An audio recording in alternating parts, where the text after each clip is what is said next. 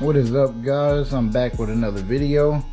So recently a lot of people has been asking me about the build and how I pretty much set everything up and how I got this thing to run. So today's video is just going to be me explaining everything. I'm going to have all the part numbers and the links down below.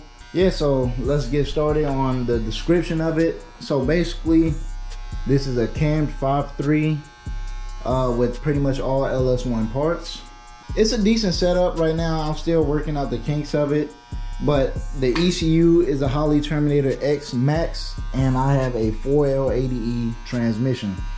A lot of people are questioning how I got the 4L80E in without any cutting.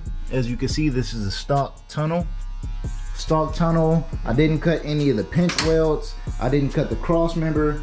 Didn't do any of that. So a lot of people has been asking me because nobody knows how to do it. So basically, I'm getting ahead of myself. I'm gonna talk about that part later. Anyway, so I did not cut the cross member for this setup at all. I didn't do any cutting of any kind to the frame, none of that. So I'm gonna start off by mounting the LS. As you can see, it's on stock Chevy mounts with a 3/4 inch spacer below the bottom mount. You can kind of see it there. Also have an adapter plate, and actually the top mount is different. It's not a stock Chevy mount.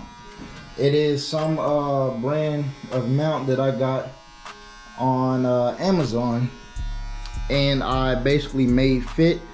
It works pretty much with the stock mount. I just had to shave like the side of the mount just a hair, but that bolted up just fine. At first I was having issues because the pin was hitting the cross member, but I ended up using those 3/4 inch spacers. So with that said, you have to use the LS1 oil pan. LS1 oil pan will make that work. Pretty much all LS1 accessories. I believe this is a truck alternator though. So if you look, here's the part number right here. Hopefully that's clear. I'm trying to see if y'all can see that. Right there you can also see it's 105 amp alternator, right? It's a LS1 water pump, which I might have to change the thermostat because the radiator's not flowing. LS1 intake. This is a G plus, some like little off-brand throttle body, which it works fine. It's 102 millimeter, by the way. So stock. This is stock LS1 fuel rails that I flipped because if you know, for 64 Impalas, for stock fuel stuff, it's on this side. So I flipped the fuel rail around and I have this hose coming off of it from down. Stock truck ignition coils. Like, I'm not gonna say this is a budget build, but it's a driver quality build. I wasn't trying to go for no show car. And don't worry, I'm gonna clean up all this wiring anyway. This radiator right here is a Champion triple core radiator. I think it ran me like $200 or $300, but it's really good, works really good. I have this dual fan setup. I believe they're 12-inch dual fans, and they mount up pretty much in a stock location. If you look, I have just one long bolt going through on both sides through the bottom radiator mount. Yeah, as you can see, it's really close down here. It's not touching, but it's really close. But this is a non-power steering setup, so I don't have power steering. But if you think about it, this setup for the accessory drive was set up for power steering. I ended up doing the delete right here because I don't need power steering at the moment, and whenever I'm ready, I'm gonna get it. So This radiator, the part number specifically, was a non-power steering setup, because with the power steering setup, it will have a notch in it right there for the actual gearbox. This has a Texas Speed Bald Eagle cam in it. 227, 234, I think 600 lift and duration, with a 111 lobe angle separation. So yeah, really hardest parts about this build was trying to get the positioning of the actual motor and transmission correct, because you want it sitting perfect for that transmission. That was like the main key of actually doing that. So transmission, it's a 4L80E with a 2700 RPM stall because of the cam, and it's all stock trans. And as you can see, I have a B&M shifter. It's not finished setting up, but I mean, it moves on its own. I just don't have like the top end parts set up for it. So I used, a lot of people's asking me about the trans cross member because they can't figure that part out, or they have to fabricate one. I actually found out that you can use a 4L60E mount for these cars, because people make them aftermarket, and there's a little tab on it, and you can cut it off and put it to the other side. You can flip the tab over, and it will actually mount for the 4L80E. It'll be close, but it mounts. Also, you're gonna have to use a spacer to like lift up the back end of the engine and the transmission to bring it up. It's gonna be close down there. I didn't even have to cut the e-brake out. Like literally everything is stock, everything mounts in the factory stock position. If I wanted to go back to my Power Glide and the 350, I didn't have to change anything about the cross member or the trans cross member or the engine cross member. So yeah, like I could really go back to stock if I really wanted to, but you know, of course I'm not going back. So this is, like I said, the dual fan setup, and I also have it set up on the ECU, so whenever it hits operating temps, it come on. But I also have it on a switch, because you know, sensors tend to go out and stuff, and I'd rather be safe than sorry. So as you can see, I have this switch right here. If I turn it on, ignition's not on anyway. Like I could take the key out and it's still, you know, going on. And that's because I wanted it to be cooling, you know, as I'm sitting here. So if you look, both of these are working just fine. They're both pulling. They're not pushing. They're going the right direction. So yeah, I have that set up like that. Here is my Holley Terminator X Max ECU. If I turn it on, it's right here. So yeah, I'm pretty much getting everything set up right now. The biggest headache about this build was, in fact, the drive shaft. The drive shaft and the headers were the two biggest issues I kept having. Because of the 4L80E coming from a Power Glide, I pretty much had to get a custom drive shaft. I basically have the stock drive shaft, and it's a, what is it? So basically the drive shaft is it's the stock two-piece drive shaft for this thing. Didn't change the rear end, didn't change the yokes. Well, I mean, I got them replaced, but still stock yokes. And the actual slip yoke for the 4L80E, I got that put on to the drive shaft. So the issue with that was I could not get the correct length to save my life at the beginning. So the first time I went to go get the drive shaft cut, you only cut the front piece of the drive shaft, not the part that's connected to the rear end, because the center bearing distance won't change from the rear end. The only distance that changed It is from the transmission to the first piece of the drive shaft. So the first time I ended up getting it cut, I ended up getting it cut 3 inches, and it still wasn't enough because I couldn't measure correctly because the yoke wasn't on the drive shaft, all that type of stuff. So yeah, I got it cut 3 inches and that still wasn't enough. So I had to send it back, pay more money, and get it cut another 1.5 inches. So in total, I got this thing cut 4.5 inches, and it has the new 480E yoke on it. Fuel setup, fuel pump setup. I have a C5 Corvette fuel filter. Let's see if I can get down here.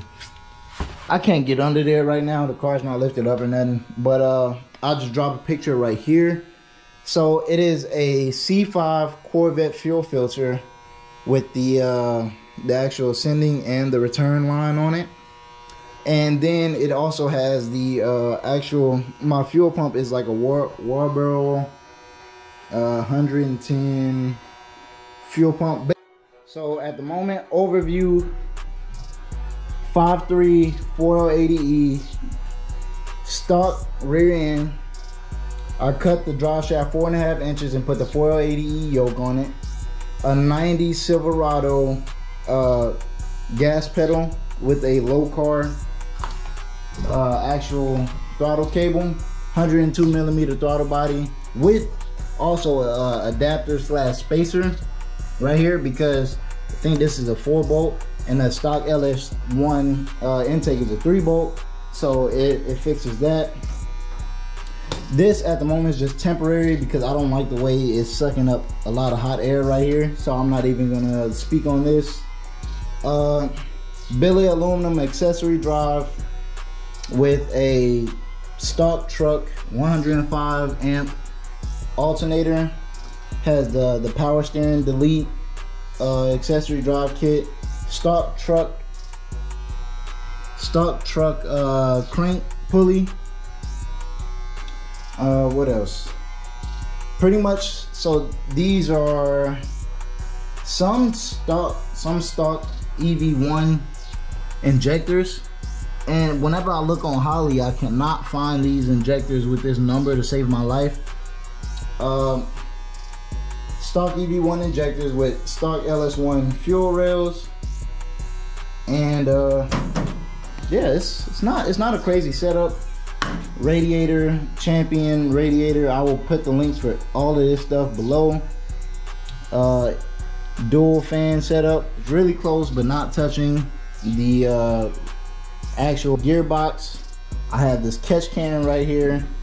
If you look, the throttle body, the air is coming from here for the cold, like the fresh air, and it's going into this valve cover. And then the dirty side for the actual catch can is coming from the intake, and also this valve cover right here. So yeah, this is honestly a simple LS1 480E setup.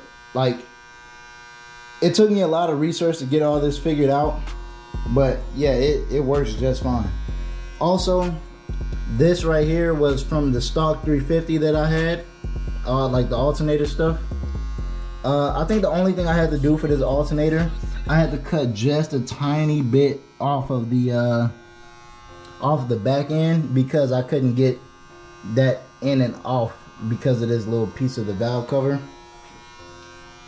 But yeah, Holley Terminator X Max setup. It pretty much is like self-tuning itself. Catch can, 480E. It's on a, let me see if I can get under there for the bracket. Can't really see it, but I'll show you a picture of the actual setup that I have for that. Battery is some generic Walmart battery. Cables, I don't remember the actual length of cables, but that's not too hard for y'all to figure out. Yeah, so not too bad of a setup. I'm not too sure how much horsepower this thing might have, no clue. It's just a cam, pretty much LS1 at this point. 706 heads. and pretty much stock ignition and a pretty decent sized fuel pump. Everything on this thing is functional. Alternator works, stock GM 1-bar MAF. These headers, I just found these headers and they came in clutch. The actual lines for the 4L80E, the trans lines, as you can kind of see them down there, they're steel braided and they go all the way up to the radiator. I believe they're 70-inch and they fit perfect, like almost no room to spare, perfect. And the kit comes with everything, so you will see all of that.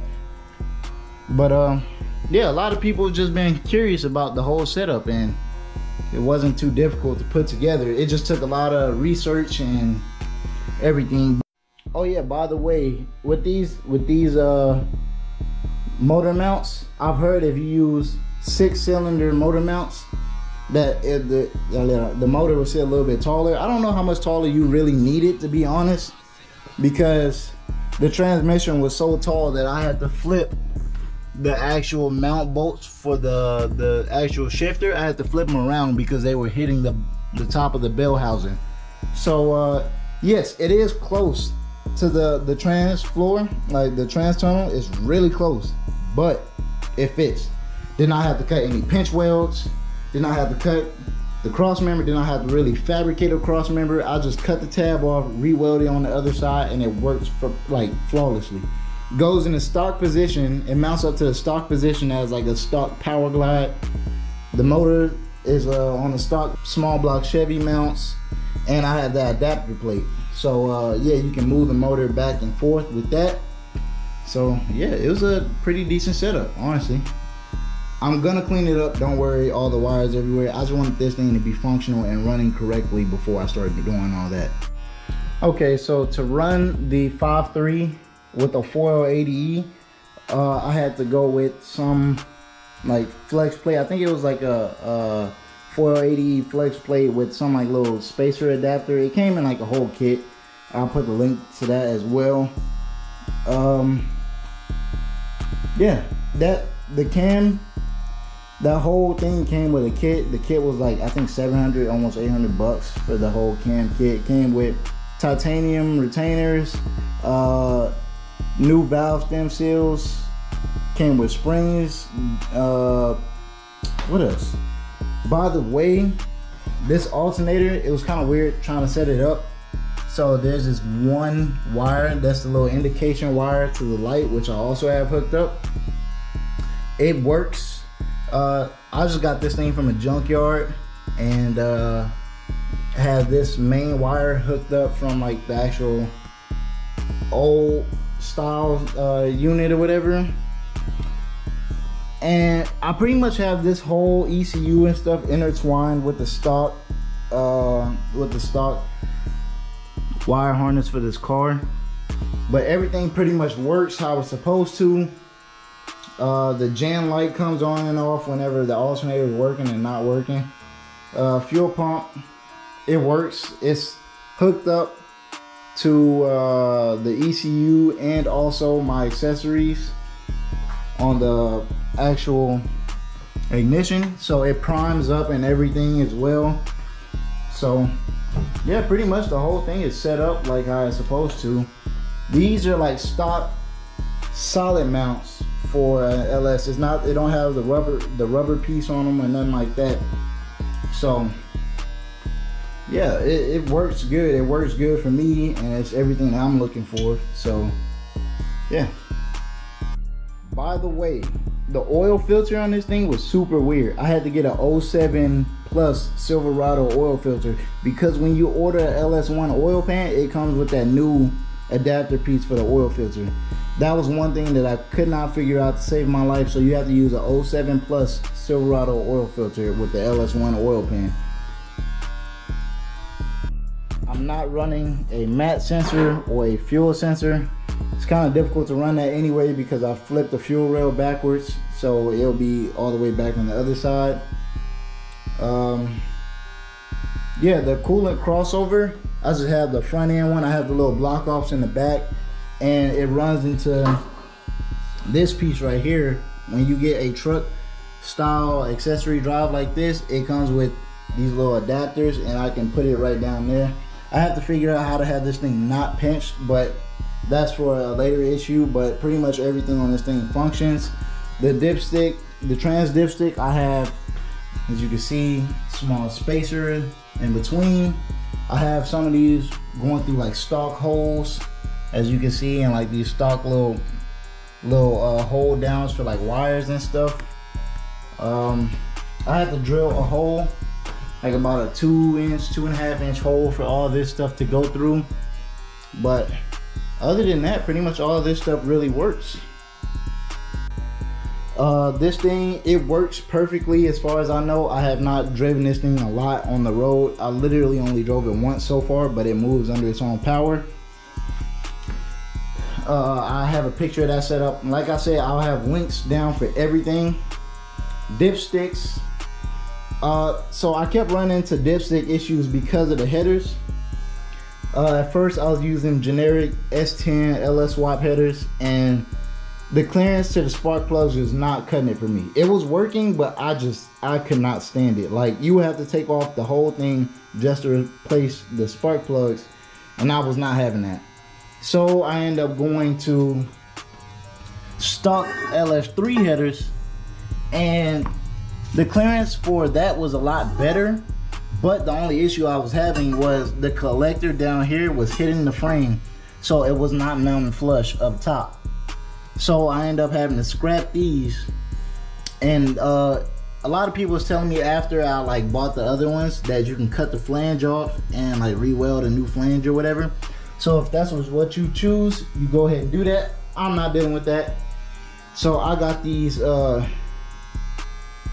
like an off-brand hooker headers, but I mean, they work absolutely flawless. I have my spark plug clearance. Like, I can get down there and take them out, all that.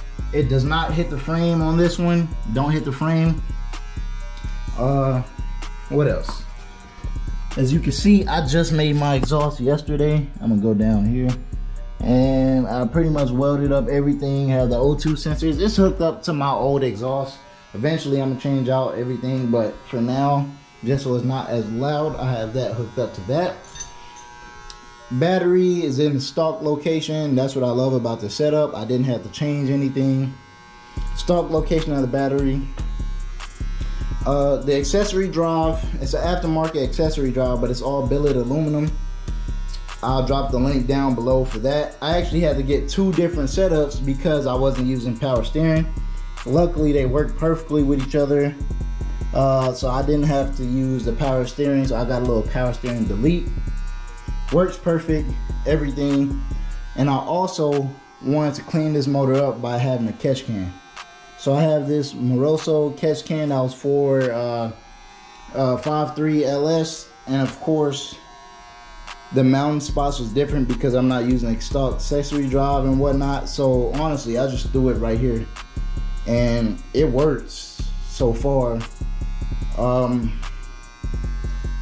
Yeah, so at the moment it's a stock LS1 oil pan, and I was having issues at the beginning because I was using different headers and manifolds and everything. Those LS3 manifolds does not work with the stock LS1 dipstick, and I kept running into issues, so I bought this low car dipstick for like 90 bucks, and turns out with these manifolds I can just use the stock LS1 dipstick again. So I'm about to return this because I don't know about y'all, but $90 is a lot, you know.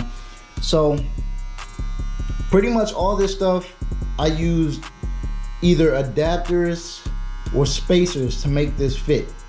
Everything is sturdy, motor is sturdy.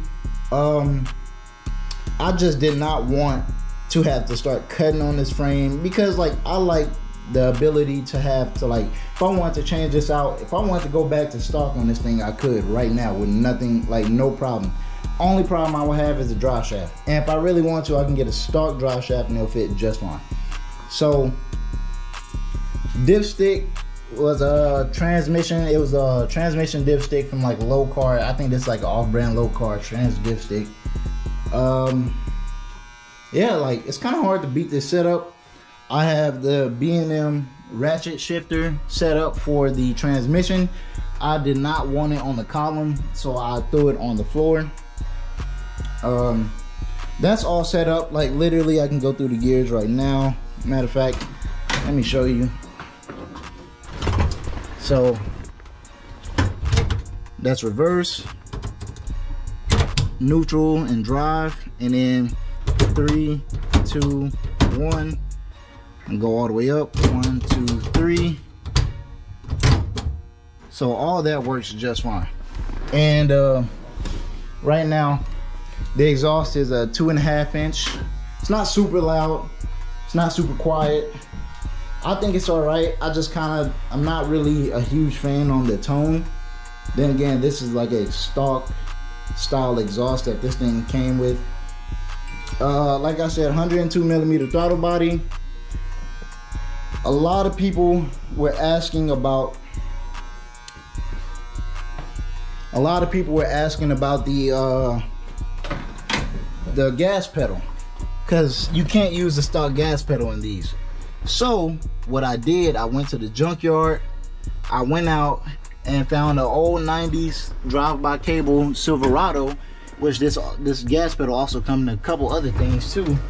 Let me get my light on.